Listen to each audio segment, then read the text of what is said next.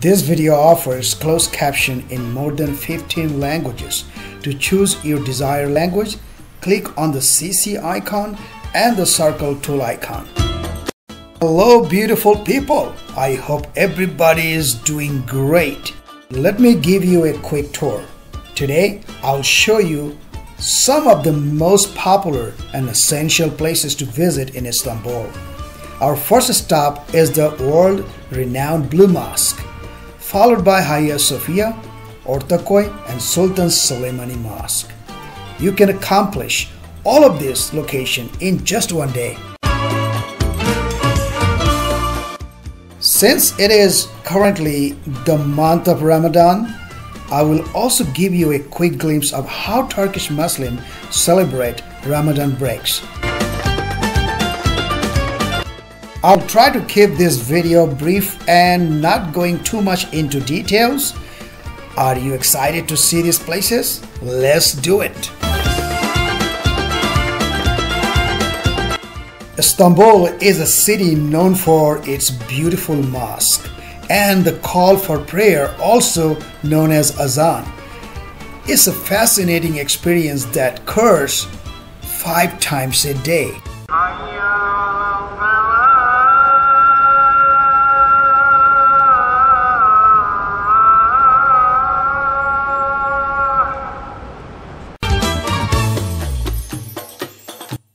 So, what is wudu? Wudu is the cleansing processing that every Muslim undergoes before entering the mosque for prayer. You will notice several faucets in the area where Muslims wash their hands up to the elbows, feet up to the ankles, nose, ears, neck, face, and mouth. This ritual is performed 5 times a day and is an excellent way to prevent the spread of germs and bacteria. When I visit Istanbul, I always stay in a hotel near the Blue Mosque. This is because it is very convenient. I can easily walk to several places such as Blue Mosque, Solymani Mosque, Grand Bazaar, Haya Sofia, and many restaurants around. Although the streets can be sometimes confusing, I always find my way around eventually.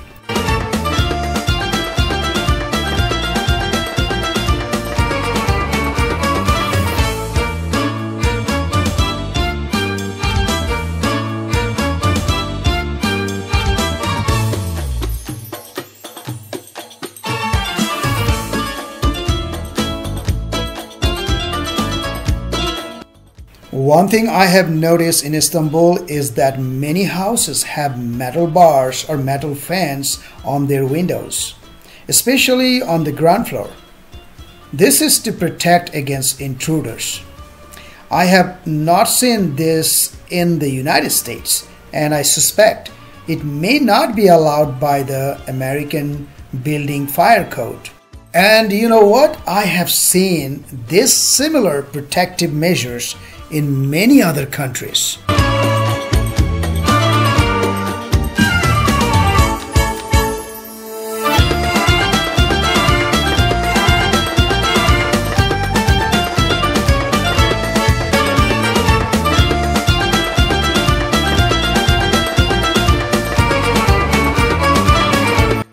Unfortunately, the Blue Mosque has undergone renovation over the past few years, and now it has limited space available for prayers and limited space for the tourist.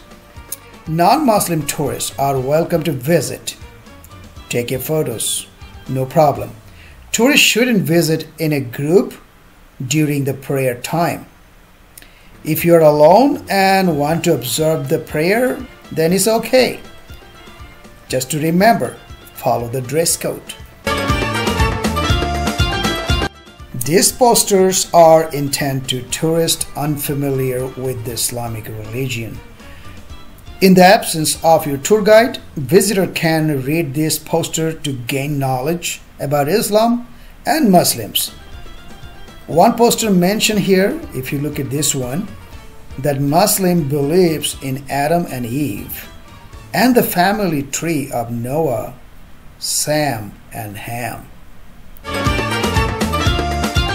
Look at this poster featuring the Virgin Mary, Mother of Jesus. It's important to note that for Muslims, belief in Jesus and Mary is a fundamental aspect of their faith. One cannot be considered a true Muslim without this belief. The word Allah means God in Arabic, originating from the Aramaic language. All Arab Christians and Jews also use the same word to refer to God, which means Allah. They all use the same word. Unfortunately, there is a misconception in the Western world that Allah is exclusively used by Muslims to refer to their God, but this interpretation is totally incorrect. Do you know what is hijab or headscarf? It's a term that means partition or barrier and is worn as a symbol of modesty. Interestingly, even during the time of the Virgin Mary, women even in the Roman or Greek empires used to wear headscarf. Even nowadays, the nun in the Christian community, they wear a hijab too, head covers. It's the same thing. The decision to wear a hijab is often culturally driven and reflect of society's preference for modest dressing. However, it's important to note that not all Muslim women wear hijabs.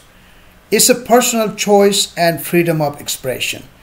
If you travel frequently, you may come across Muslim nation where hijabs are not commonly worn, and that's perfectly acceptable too.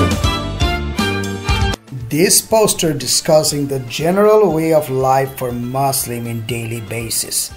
This includes refraining from stealing, fighting, lower your gauge, showing kindness to the neighbor, smiling, visit the sick at home or in a hospital, demonstrating respect and tolerance towards the other non-Muslim, different religions, and giving charity to the poor. The specific codes of conduct promote positive teaching that benefits one's mindset and the moral values.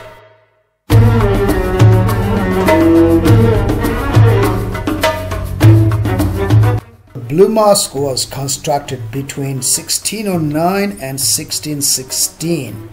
This is reflect the classical Ottoman style.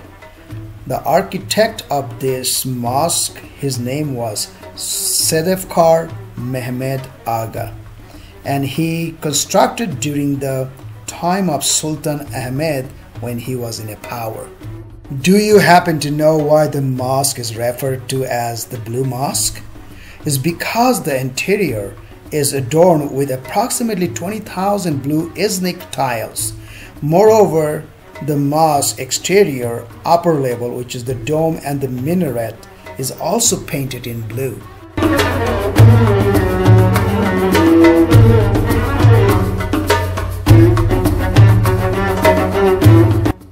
Haya Sofia. It was constructed 537 AD by the Eastern Roman Empire. After the conquest of Constantinople, it was taken over by the Ottoman Empire. For 1,000 years, Haya Sofia was the most notable and tallest cathedral building in the region. This is the entrance here. A few years ago, I recall having to pay an entrance fee, but now it is open to the public and free of cost. Okay guys, just to clarify, I'm not in a shoe store buying any shoes. These shelves are for storing shoes before you entering the mosque, and it is free of charge. A while back, someone told me they don't take off their shoes when they're visiting a church. Well, it is understandable. It's worth noting that mosques have a different custom. There are several reasons why shoes are typically removed prior entering the mosque. Okay, here is a several reasons why you need to remove your shoes before you enter into the mosque. It is protecting the carpet from damaging. You don't want to be bringing your street dirt and germs inside in the prayer place. Muslims kneel and prostrate on the floor, on the carpet during their prayer, so to make sure it is clean. Making cleanness is essential. Therefore, washing rituals such as wudu that I just showed you a little bit earlier are necessary to maintain cleanness. Haya Sofia, this building, used to be cathedral, of course, and then it was converted by Ottoman as a mosque. And then it converted back again as a museum. In this moment, it has been converted back again to a mosque.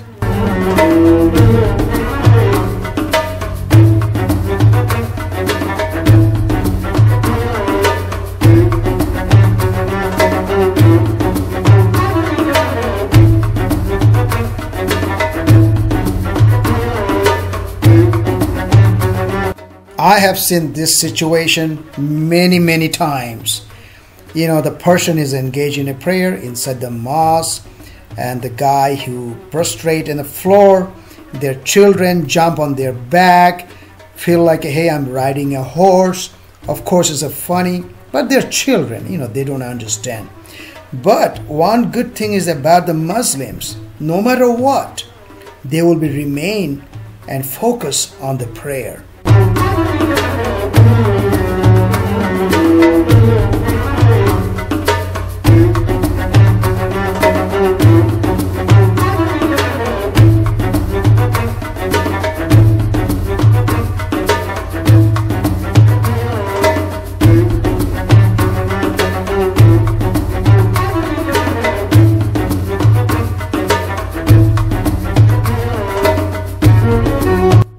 We are here, the place called the Hippodrome of Constantinople. It is situated beside the Blue Mosque. This location is used to serve by Constantinople, talking about the Romans. It's a venue of varieties of entertainment such as circus shows, sports, competition, chariot race, and even military horse parade. There are two obelisks parallel, the walled obelisk and the obelisk of Theodosius. Both were constructed in the 3rd century CE, which means Common Era.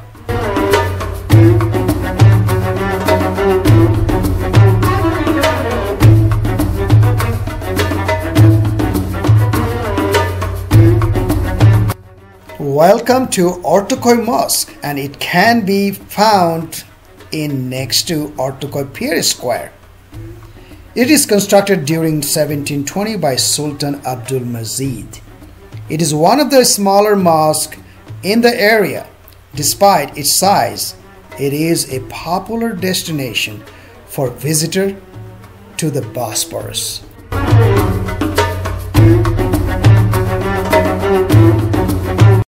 Many Turkish TV novellas or TV drama have been filmed at this location. If you go on Bosphorus cruise, you will pass by it, and the view from the boat is genuinely breathtaking, regardless it is a daytime or the nighttime.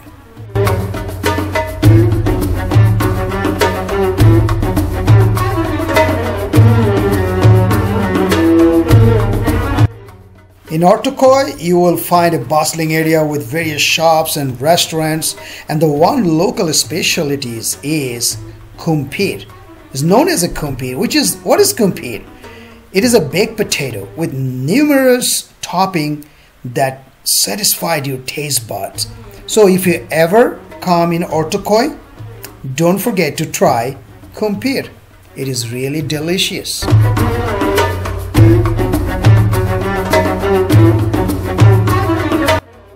As you can see, the sunset is approaching, which means it's almost time for the breaking of Ramadan.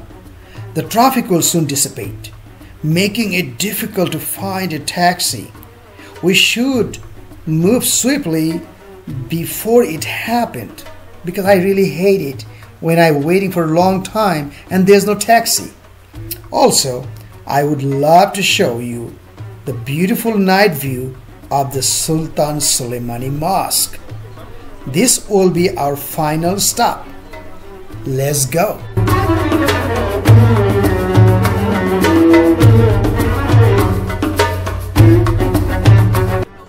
Okay, what is Ramadan?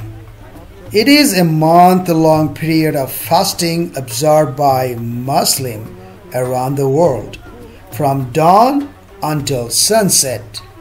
So after the sunset is called Ramadan break. A Ramadan break is also known as iftar, a meal served after sunset.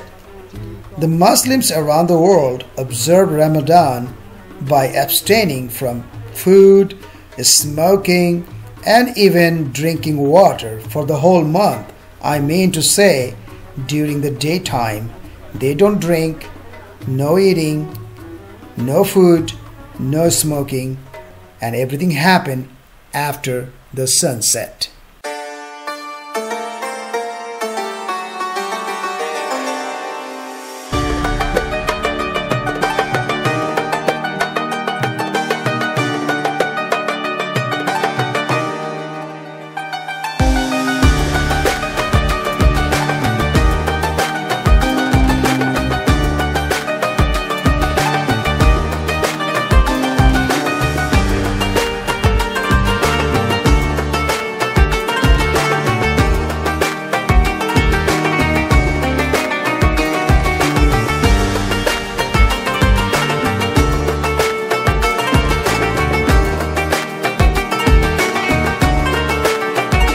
Do you know that Istanbul has 7 hills? And Sultan Solymani Mosque nestled on the 3rd hills. The mosque was named after the Sultan Solymani the Magnificent. He was the longest reigning Ottoman Sultan in Turkey, who passed away in 1566. The architect behind of this structure, his name was Mimar Kokashinan, and it was built during 1550 and 1557. The mosque measured an impressive 194 foot in a length, which is 59 meters, and 190 foot in a width, which is about 58 meters. Sultan Solymani of the Ottoman Empire, the first time he broke the tradition of the empire. Why? Because he married a Polish Ukrainian woman named by Alexandra Lishopska. Many historians saying that Alexandra was a non-Muslim and she was captured by Crimean Tatar as a slave. So the later Sultan given Alexandra's nickname Roxolana. She became a legal wife and they had 6 children together, including Selim too, who would become a future sultan. Eventually, Roxolana became most influential and powerful woman in the Ottoman Empire.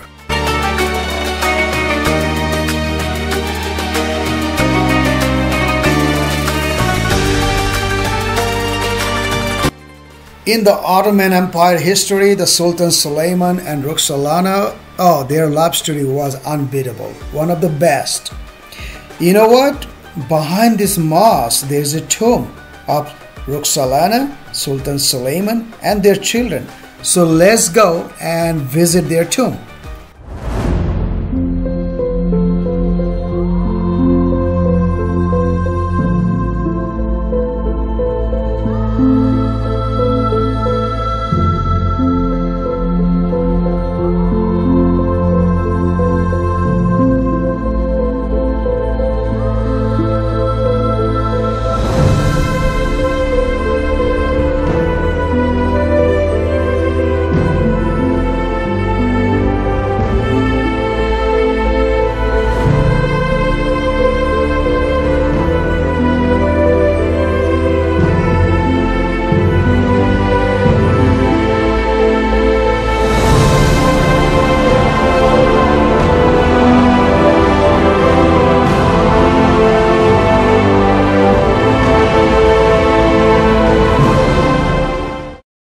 So this was our last stop. Now I have to walk 25 minutes to reach my hotel. I may have difficulties finding a taxi during the Ramadan break. As this video is about to be end, as a traveler, I want to make your journey easy by providing helpful information. If you find my content useful, please support me by subscribing my channel. By doing so, I can create more travel video for you. If you enjoy this video, please give me a thumbs up and hit the bell icon for notification. Thank you for watching, and I will see you in my next video.